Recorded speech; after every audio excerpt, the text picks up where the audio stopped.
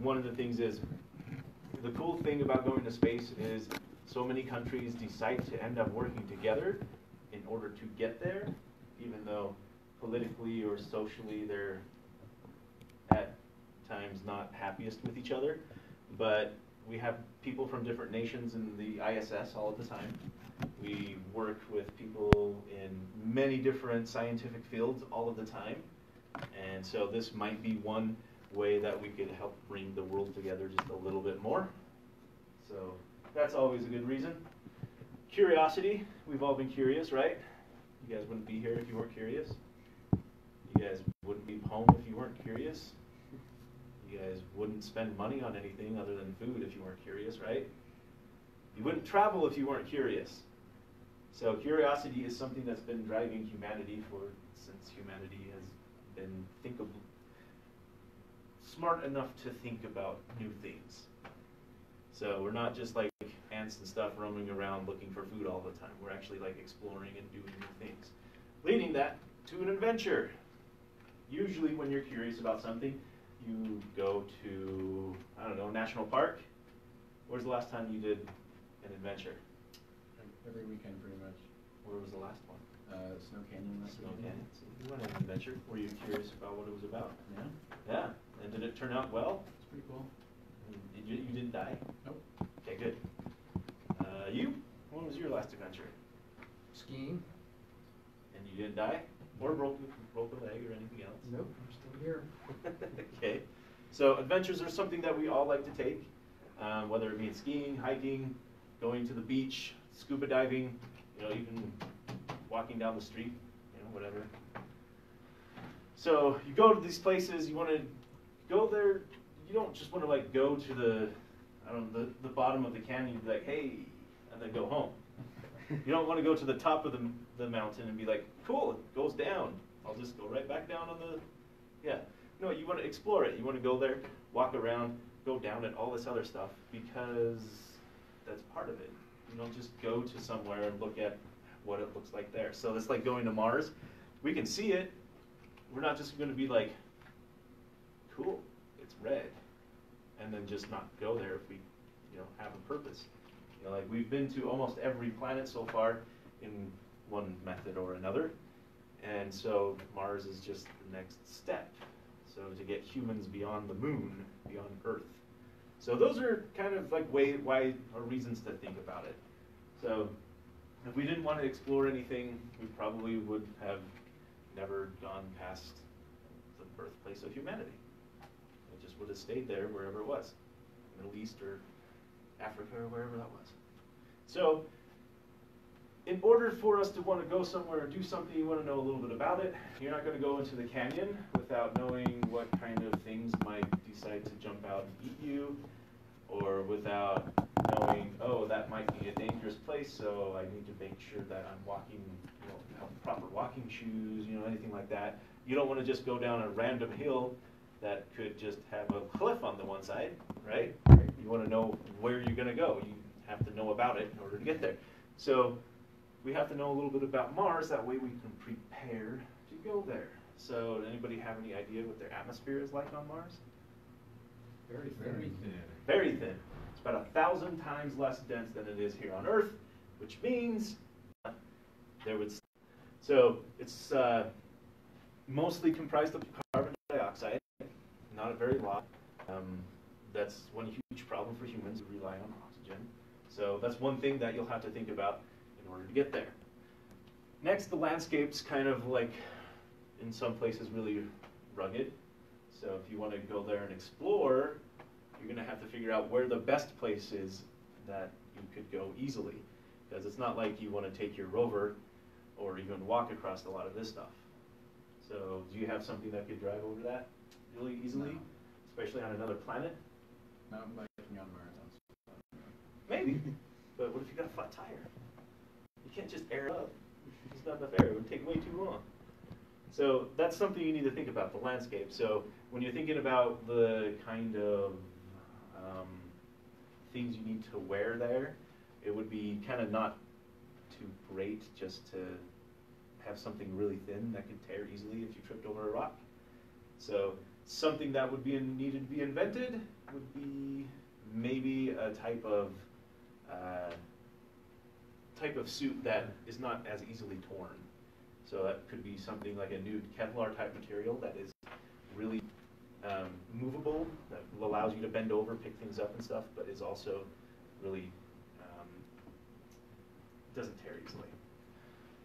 Next is this climate. So a really hot summer day at the equator on Mars gets to about 60 degrees. That's about as hot as it ever gets there. Average is negative 60, if you take the whole average of the entire planet, but even at night during the summer it still dips down to negative 100. Which means, what? What do you think you would have to have so you don't freeze Warm to death? clothes. Yeah, heated Warm suits, clothes. heated enclosure, whatever you're going to be in. So yeah, warm clothes only get you so far, unless you had like, I don't know, that thick of insulation on them. So that's not really feasible. You need a type of enclosure with an oxygen. But what if you had to go outside for something? Or what if you were stuck somewhere? Well, the suits are heated now for spacewalks. But for how long? 5, 6 hours, some Yeah. of those longer ones, yeah. But they are tethered to the Yeah. space station still. And the suits for that kind of thing are really heavy. They're a couple hundred pounds because of the batteries and everything. So a couple hundred pounds on Mars would be less because there's less gravity, but it's easy in space because there's zero gravity. But to have somebody carry around like 200 pounds of batteries even on Mars would be kind of taxing for a while. So maybe new thermal technology needs to be built for those kind of situations. Or maybe new battery technology so it's not as heavy, or maybe a higher density, energy density. So any of that would work. Okay. I just threw this in there because that last one was a dust devil on Mars. It does occur, so you might have to deal with dust blowing around a little bit. These are carbon dioxide clouds floating around, so you can kind of see that. That's kind of the climate there. Part of the climate is, you got to be able to figure out how to generate the things you need. One of the things is water. So this might be where you would go with water, but it's negative 200 degrees constantly. So it's not like you can really go and dig up some ice and bring it back to your base and everything's all happy.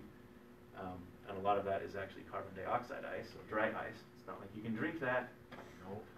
Make some cool root beer though. But you got to figure out where you can go to have what you need and to be able to survive. So this is another thing. So Mars does not have a magnetic field, so it's constantly being bombarded by solar wind. But something they discovered recently was Mars does have auroras in ultraviolet. So it's not like we can see them, but it's still cool. But it also gives you the idea that it's even less safe because it has enough stuff coming to it, enough radiation to cause auroras. So that's another problem is once you get on Mars, if you get the cold taken care of, if you get the water taken care of, if you get the oxygen taken care of, you're still going to be bombarded by radiation. And if you're bombarded by radiation too much, is anybody a superhero here? Does anybody know anybody that turned into a superhero after getting radiation sickness? This is what you just No. So it's a sure death. it's pretty sure, or a really slow one at least. Really slow, but also early. All right. So there's always problems doing anything. When you go traveling somewhere, what's some problems that you've had to? You need to make sure you have enough gas to get to and from where you're going. Right. Food and water. Food, water. What are some other things that might come up? A tent, rain gear. Are those problems though? Problems. What could go wrong with some of that stuff? Wild bison. Wild bison, right? You get too close to a wild space bison, it might run into your spaceship. Anybody else? Never had problems traveling somewhere? You need to make sure your vehicle's properly equipped with spare tire. spare tire. You have to have redundancy there because you don't have any means for repair. Right. You would probably want to make sure that all your mechanical everything is working right and top notch. Because you don't want to take off on a road trip to California or to the East Coast with bald tires, because likely going to fail, right? So no bald tires going to Mars. Okay. So a lot of problems actually. One of them, just getting to space is a big problem, and it's been a problem since we've been trying to get there. So let's check this out.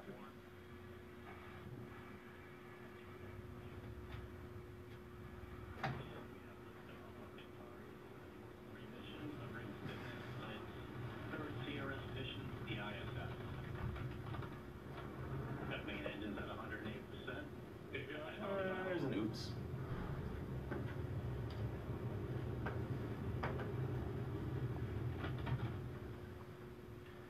So we haven't had anybody die during liftoff yet. At least this close to the ground. And launch team, be advised, stay at your consoles. Everyone in the LCC, maintain your business. So that is one problem. Actually getting into space is a big issue. There's at least 1 or 2 rockets that blow up every year. It hasn't been a huge cost in life so far, but it's a huge cost in money, and potentially it could be a cost in life. So the next one is, once you get into space, there could be things that go wrong. I'm sure most of us have seen this movie. Don't tell them you're showing this.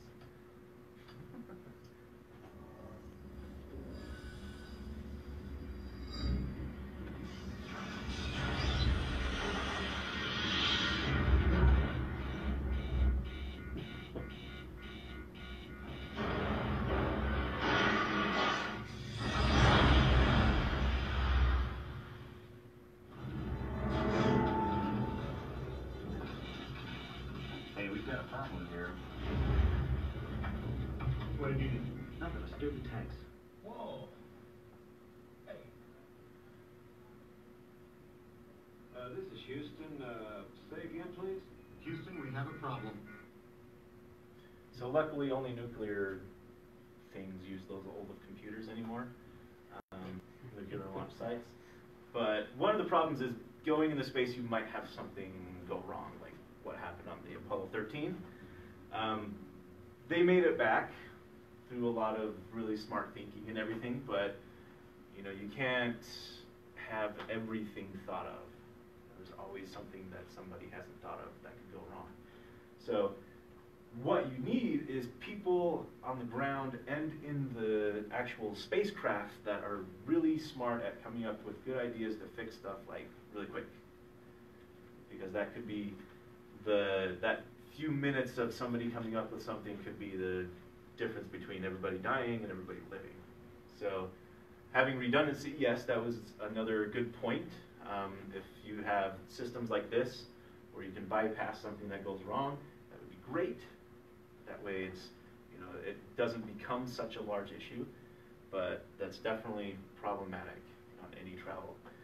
So these are pictures taken from the International Space Station and one of the space shuttles of micrometeor impacts. So that's another problem. Flying around in space, there's still stuff left over. Otherwise, we wouldn't have meteors and shooting stars and all of that stuff. So this is what happens when something just slightly bigger than a grain of sand hits the window in the International Space Station. And the window is, I think about that thick or something. It has multiple layers, so if it would have gotten through that one, it would have fixed the other ones.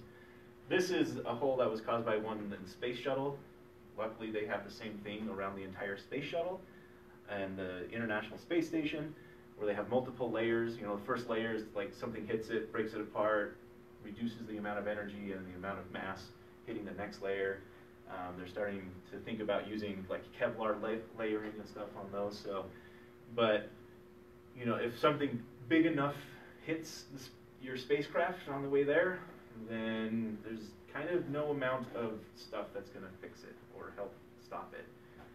Because what happens when things hit the Earth, big holes in the ground, But there is, like the ISS does have kind of a radar system and stuff to detect anything larger than, I think it's anything larger than like a baseball or something that can detect, and they can do maneuvers to get out of its way.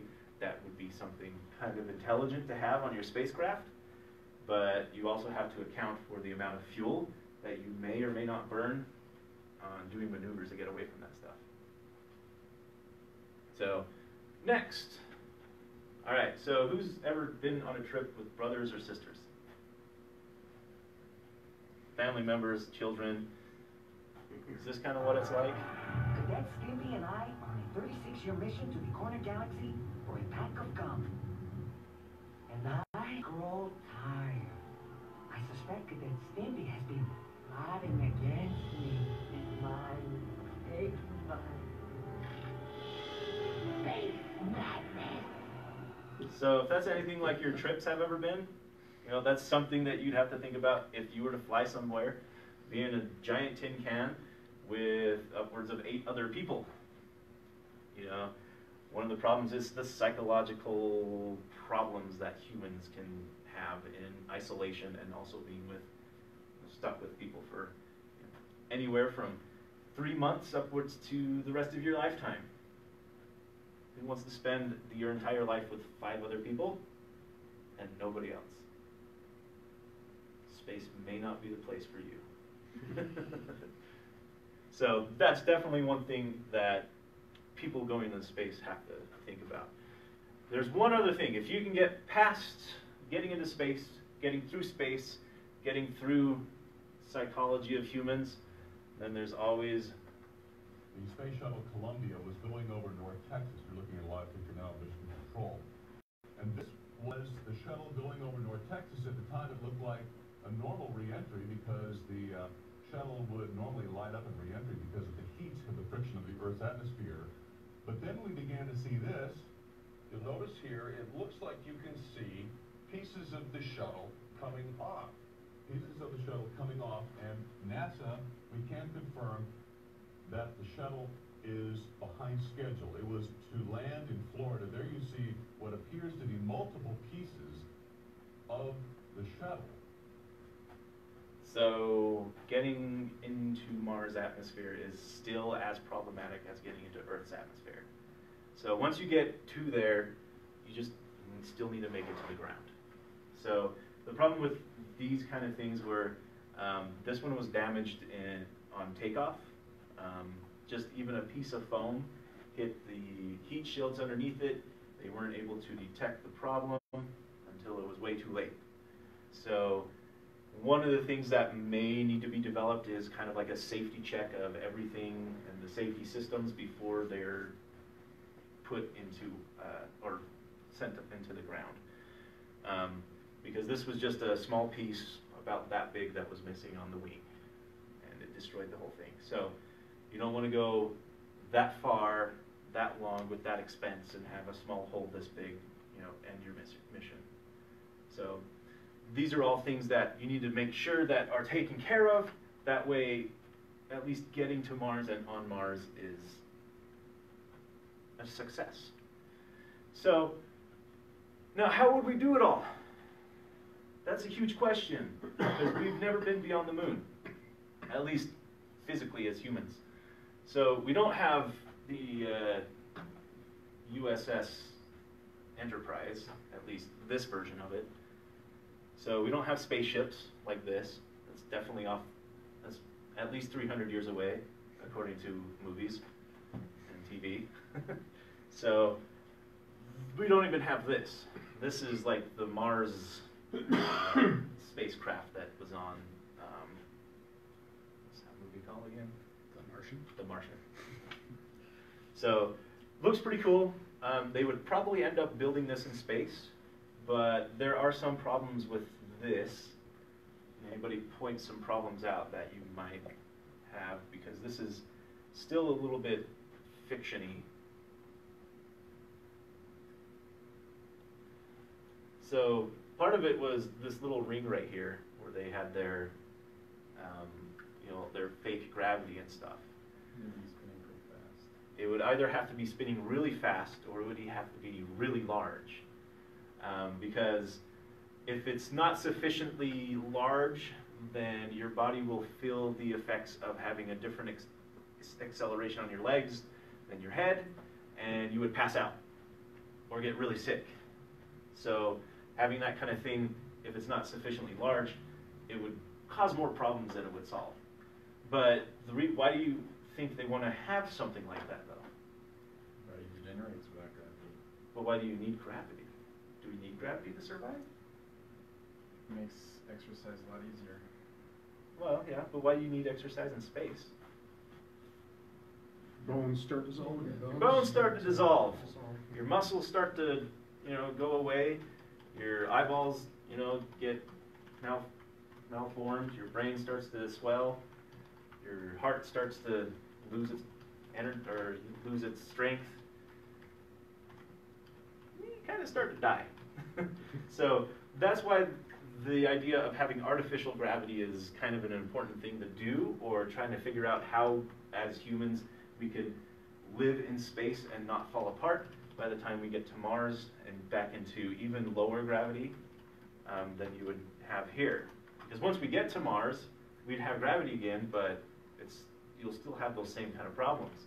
You'll be there for a year, you'll have gravity, but your bones will still, your bones and muscles will still become adjusted to that lower gravity. And when you come back to Earth, it feels like there's an elephant sitting on you. So that's problematic. So that's possible. Another way, we have to land on Mars. This was tried by the European Space Agency, but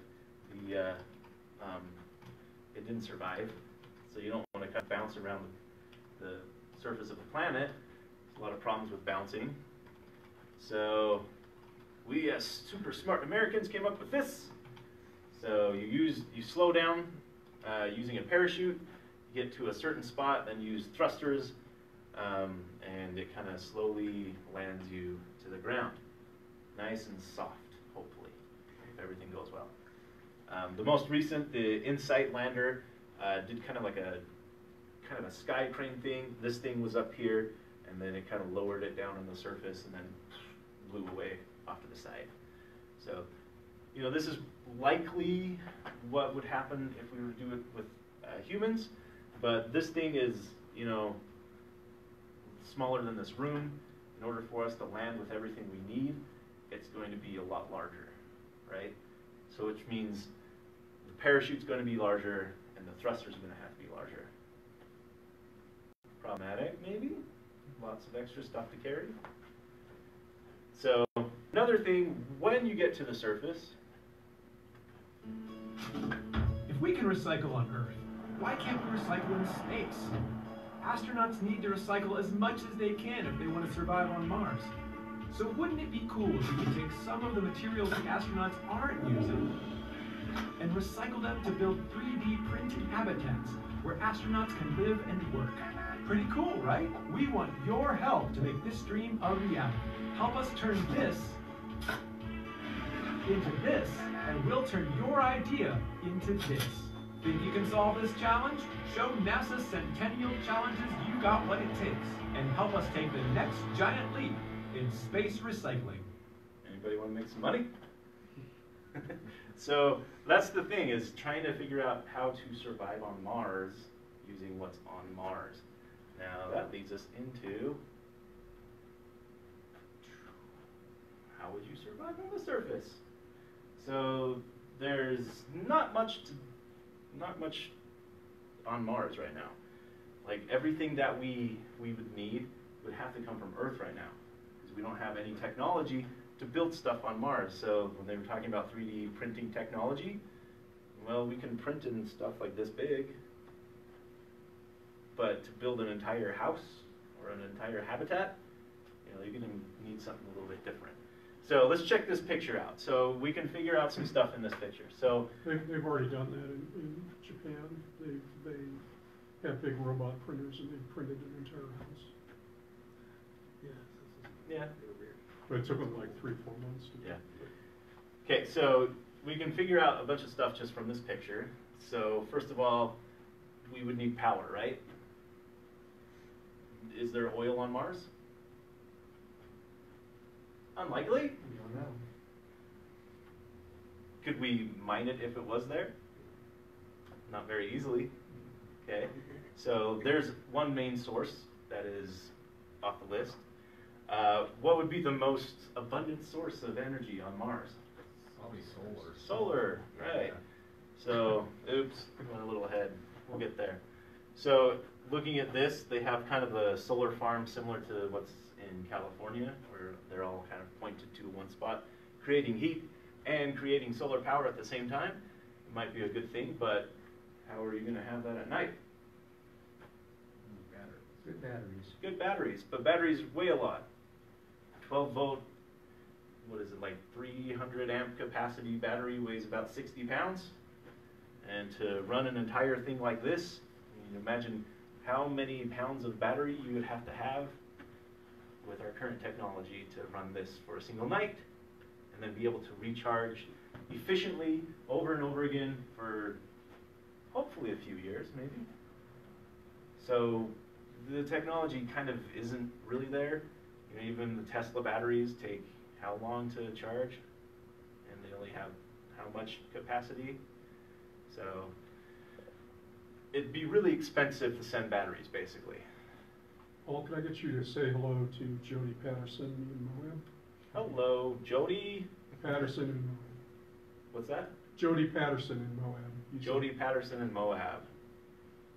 Okay, cool. Thanks for joining us.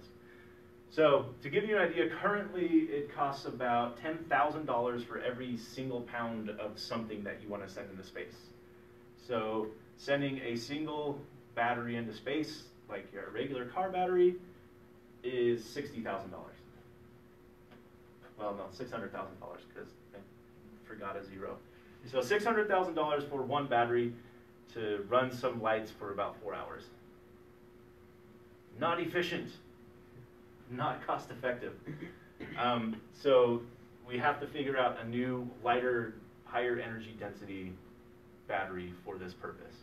So other things, okay, so we see food down here. All right, so could we just send like a farm full of cows and have cheeseburgers every day? Not if they cost a few $1 million a piece to send there, and also for all of the other stuff that would be needed. Maybe you could send some cow fetuses there. That would be cheap, but then you'd have to produce more food than they produce in order to feed them. So I usually suggest that probably the people that are going to go there are going to be vegetarians. So if you can't live without a cheeseburger, then Mars probably isn't the place for you. So another thing that you can see here is like how they're growing food. So they can't grow outside, no atmosphere. So there's a fair amount of CO2, but it's still not at the right density, and it's also really too cold. So you'd still have to have indoor farming like this. So that means more types of resources and in order to actually have that. So there's going to be some invention with that. You know, one of the things that you could possibly go with is like hydroponics, but still having that amount of water that you need to have for hydroponics is still going to be really expensive to send there. So, yeah. You do notice that a lot of this is underground. Anybody want to guess why? Radiation. Radiation. So a lot of radiation outside of gamma radiation can be blocked by, you know, just a few inches of soil. So, but how are we going to cover everything with dirt? Can we send an excavator there? Just dump it all, or a bulldozer? That'd be a really expensive bulldozer. Or maybe like one of those small ones that, well, I can't remember, Bobcats or whatever. Yeah, they might work. But that's going to be a problem to figure out, is how we can do this. And one way is maybe there are caves or something that we can find and put those in there. But looking at this picture, you can also figure out the type of people that need to go there. So we're not probably going to send just some random game player. It's like, I play World of Warcraft. I can go to Mars, right? Not likely. So looking at this picture, what do you guys think? Who is going to be the likely candidates to go to Mars? Scientists. What kind? Mechanical engineering types. Mechanical engineers? Women under the weight of 120 pounds. That would be super cheap, yes. How about geologists and biologists? Biologists, yes. Geologists, yes. Botanists. Botanists. Good. So that way you can grow food. You can learn how to use the soil to grow the food. You can learn how to analyze the soil in different places so you know where to get all the proper elements, because Mars soil does not have the right chemical composition to grow food right now. And also doesn't have bacteria, which is really important too. And you kind of also learned that when Mark Watney was doing his potato growings. So in the movie, he spent a lot of time, you know, using human waste to use as fertilizer. So that's a possibility, but you gotta get the human waste from somewhere, which means you're gonna have to send food first. Let's see. So we got a good list. You guys think maybe doctors? Because, you know, it's like, oh, you broke your arm? I only know about plants. Not really helpful. So doctors, geologists, botanists. What's that? Cooks. Cooks? Well, just I guess you can teach just everybody about to everything. warm up their own stuff. But no, cooks would probably be good. Maybe in the long run. Firefighters. Firefighters, hopefully there's not too many fires on Mars. You just open the door and it extinguish itself. Maybe, unless you're in the room. Extinguish a lot of other things. It's true. So a lot of different people are going to have to go with a lot of different fields. But the thing about it is, I'm pretty sure the botanist is still going to have to learn some of the engineering side of it, in case something goes wrong with the engineer and they're not alive anymore. So there's going to be a lot of cross-training, which is something that occurs in NASA already. So you have like your experts, and then you have people that know systems maybe well enough to fix something if something went wrong. So this is the soil on Mars. It's not sufficient for growing anything, so we would have to bring our own types of fertilizer with us to seed the soil.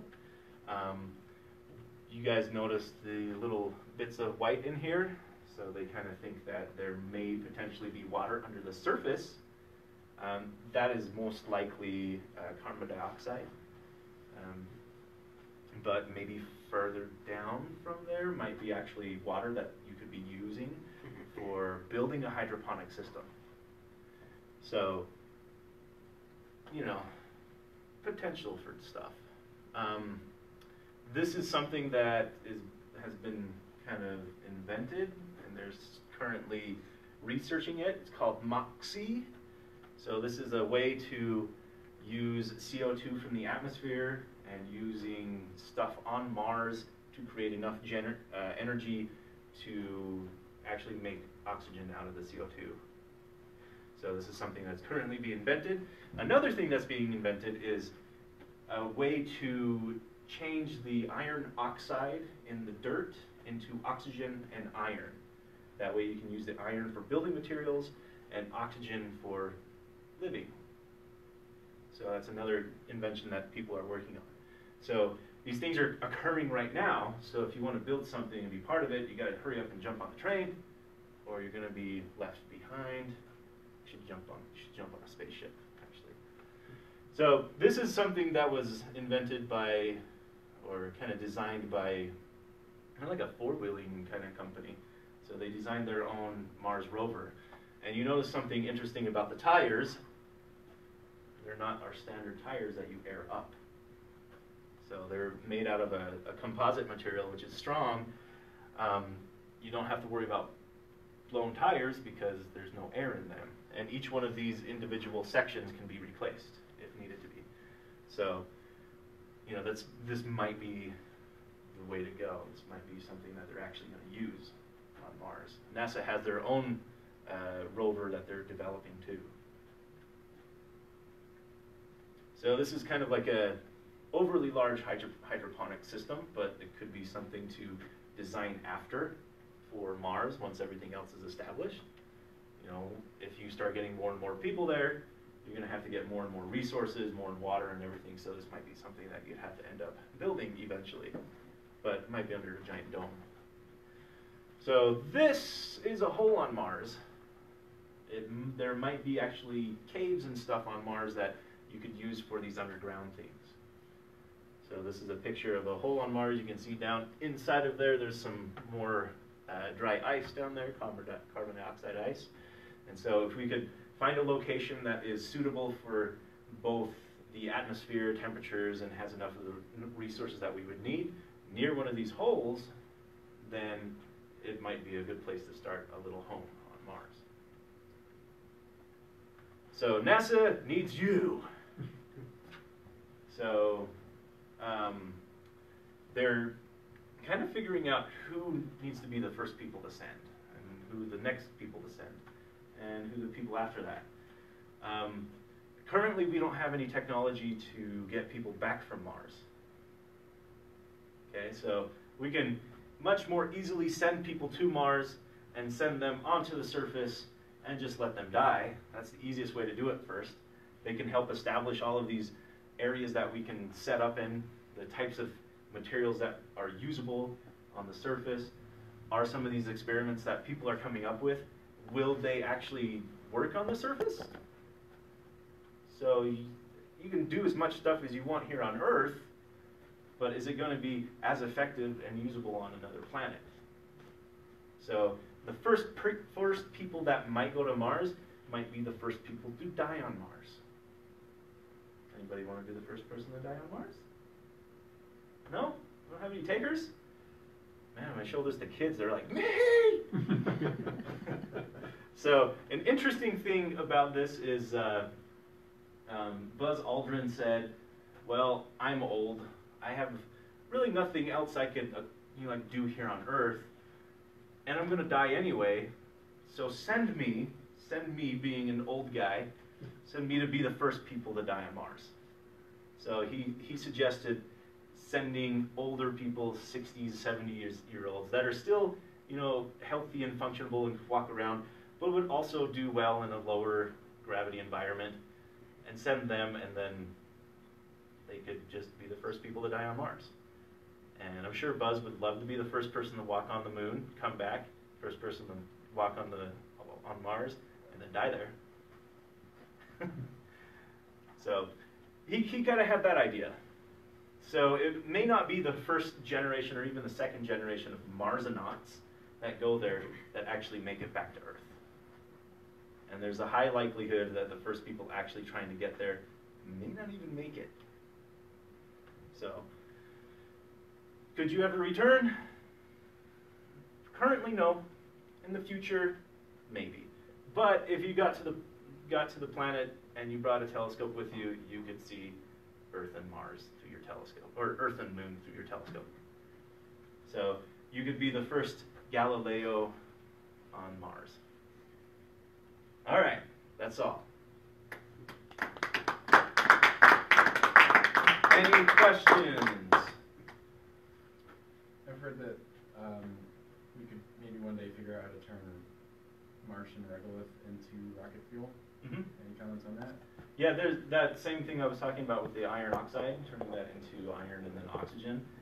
You can still use that process to do it for other elements on the surface or other compounds and potentially turn that into usable fuel. But we don't have that invented yet. So that would have to be invented and then tried out on Mars to make sure it works. And then maybe it would have enough fuel to get people back. There's already a process working in Texas and in Germany where they suck in atmosphere and pull the CO2 out and then turn it into fertilizer. The Texas company is turning it into fuel, any fossil fuel you want. But it costs. It was just in the New York Times a couple days ago, but it costs like $2,000 Yeah. a metric ton or something to process. And it's really energy intensive, which is something you don't have available on Mars either. So, turning to that question, so there's the big controversy of launching Cassini and I think Galileo because they had nukes on them, nuke power. So how big of a nuke is it going to take to power all this stuff? Right. Or how many of them? Yeah. But the problem is right now, the United States is running low on the plutonium that is used in those kind of things. And so there's actually not enough plutonium to make that an effective choice. So we would actually have to mine and then refine plutonium in order to make enough for it to do that. Which means that we'd likely have to open some new uranium mines, which have lots of environmental problems for Earth anyway, so, you know, yeah. Or turn on a breeder reactor. That too, thorium is a little bit easier. So how big of a nuke do they, I mean, how much power do the prototype stations need? I don't know, I haven't read anything about how much power usage it would need, but it depends on how much you scale it, how many people you have, how much stuff is going on, So I'm not and you may need to repeat the questions so the three people, including Joe, who's watching over the internet, they might not be able to hear the questions, they're just hearing the answers. So I'm not a big fan of Elon Musk, but what's his deal about going to Mars? I mean he's got some people who volunteered to do the one-way trip, and so his plan is just one way, and yeah. I think his plan is like Elon Musk's plan to get to Mars is just to get to Mars. Not necessarily to do a lot of science or something, but just for the achievement. Yeah. So that could be the first mission, but why not go a little bit farther and actually do some of the science required to live on Mars while those people are volunteering to die for it. Right. So there's some short-sightedness in some of his stuff. But one thing I didn't mention is a lot of people like to talk about terraforming Mars. But there are problems associated with that on its own. So first of all, Mars doesn't have a magnetic field to kind of push away a lot of the solar wind that comes from the sun. And the solar wind and space are likely the two things that caused Mars to actually lose its atmosphere in the past anyway. So which means we'd always have to be coming up with new atmosphere off of the surface of Mars and replenishing it constantly so it doesn't float out into space. So that right there puts a huge hamper on, you know, terraforming it to an effect that is similar to what we would have on Earth. We might be able to terraform caves underneath them, but then we would turn into Martian mole people, like in the old films from the 50s and 60s. So we could be the next those. That would be probably easier because then you could seal your caves and everything like that to hold in your atmosphere for you. But Mars's gravity is what percentage of Earth's? I think it's about a third, Okay. if I remember right. So, you know. Problem is there's no guarantees of terraforming anyway. Right. Yeah, there's a lot of other problems. One of the other problems with even just the Martian soil is it might be similar to lunar soil, where it has a lot of very fine particulates of it's kind of a glass that's created as meteors kind of come down and interact and heat up the dirt and everything. And since it's not kind of the weathering there isn't as smoothing as here on Earth, a lot of the particles, the dust particles and stuff, are very sharp. So that leads to problems with human health, because if you're getting all of these sharp microparticles coming into your lungs and stuff, it can lead to a lot of internal problems, and for electronics and stuff like that too. So, you know, it may not be a very habitable planet for many more reasons than just the atmosphere.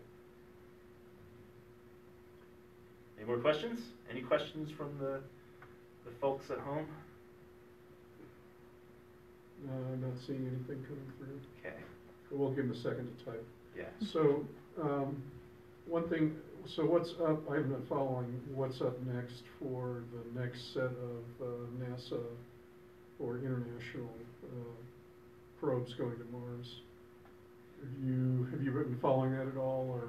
I know the InSight just landed. I think there's 2 or 3 that are being planned, but planning missions and building them don't mean they're going to make it there for a lot of different reasons. But I'm not too keen on their details yet. There's a 2020 Mars rover. Yeah. So where do you think the best place to look for life on Mars is? I mean, one of my frustrations, to my thinking, is the best place to look is to drill underground or drill where we have a known water, subsurface ice. And well, that's the problem. I always get frustrated with this thing of, well, we'll drive the rovers around and see if we can find an exposed sediment. Yeah. I mean, most of the life on Earth is subsurface bacteria by mass, and it seems to me that would be the right place to look. If we the newest lander that they have there actually is going to drill down, I think, 16 feet. That's InSight. Yeah, and so, if it's not at 16 feet in that area, it might be 40 or 50 or 150 feet in another area. But that starts to become very problematic if you're just sending robots there, because robots only have a certain capability of doing things right. Yeah. And so that might be something that is more easily probed by people actually going there. But I would think it would be in the warmer areas, the equatorial areas, just simply because it's not as cold. Right. And so a lot of bacteria, they can survive in fairly cold temperatures, but I don't think we've ever discovered anything that is living at negative 200 degrees. Shelby, do you want to read Joe's question? Joe asks, when will the first humans go there? And he says, sorry, I missed most of the lecture. It's okay. Well, we were supposed to have people on their way there right now. In 2012, they were saying, yeah, we'll get sent out there 2019. We don't have that. We don't even have the proper spaceships to even get close to there yet. SpaceX is currently developing their Falcon Heavy, which will get some of the way there for some of the weight that needs to be there. But I personally think that we're at least 5 to 10 years off from the rocket technology, and 15 to 20 for actually being able to live there, and 20 to 30 before we actually are there. I said 5 years ago, that would be 25 years from 5 years ago, and I'm going to extend that to an extra 10 years on top of that. And it's not for the lack of trying, it's just for the lack of availability of money and resources. And so, yeah, 20 to 30 years, Joe. As you go below the Martian surface, you would presumably get warmer, just like you do on Earth? I would think so, just because it's the same kind of forces acting. Earth does have an actual live core and everything, so it's probably never going to be as warm as what you would find on Earth. And given the amount of mass difference, it's not going to be as warm as you would have on Earth. But you don't start getting those warming effects until you get at least 500 to 1,000 feet below the surface. There's a possibility of having underground lakes like we do on Earth, underground caverns full of water and everything like we do here, and that could easily harbor life. It's probably not going to be anything, very complex. At most, probably like shrimp type things, maybe moving around in there. But even that, I think it would probably be more on the bacteria level. But it's had just as long to evolve into something as we have, so there might be Martian mole people under there. So when we humans build a probe, we're putting our bacteria on it, and we send it to Mars. We can try to bake all the bacteria out the best we can. Yep. How are we going to first know for sure that we're looking at Martian bacteria? Well, I just actually read an article about that yesterday, where it was talking about the amounts of UV and how the UV is interacting with the perchlorates in Martian soil, making an like even larger effect that UV has normally on bacteria. Because normally, if you put enough UV on bacteria, it'll kill it, right? But as they found, it interacts with the perchlorates in the ground and it makes it like 20 times more deadly to any bacteria. So basically anything on the surface, if it's like the bacteria we have on Earth, is likely going to be killed by that. So the problem is going to be like bacteria, like if you were to go to Mars and dig down, is the bacteria down there similar to this? And I think you would have to look at like DNA, RNA type things in there. Because if it has DNA, it's likely going to be different than anything that we have on Earth, if it's a DNA-based kind of bacteria. And if it's not, I wouldn't breathe it. But Have you seen Prometheus? Have you seen life? Yeah. But yeah, it's likely going to be composed of different materials, different elements, but it's also going to be likely using a different chemical process to do its living. So do you think one of the first biological instruments that we'll send there, once we see maybe if there is simple organism stuff up there, would be like a gene sequencer to see if it's our DNA or foreign DNA? You know, it doesn't require a huge lab to do that, so Sure. it would probably be something we could think about sending in the first one anyway, and then it would be there if it ever came up. But you would probably want to do that anyway, because then you could see what kind of DNA damage is going on with humans as they're on the surface of Mars, and you can kind of get maybe a graph of damage to the DNA as people live there longer and longer in very high radiation environments. Shelby, do you want to answer Joe's question about the video? Yeah, I can comment. I'll save it. Okay. So did we save it or not? Or? I have to finish it first, but Oh, I okay. will. There's an option to save. Mhm. Okay. Okay, any more questions? So why don't you tell us a little bit about yourself? I know you've got a BA in astronomy or physics at this point. Are you? Yeah, I've got a still bachelor's working? in astronomy, Are you still or a working? bachelor's in physics with a minor in astronomy.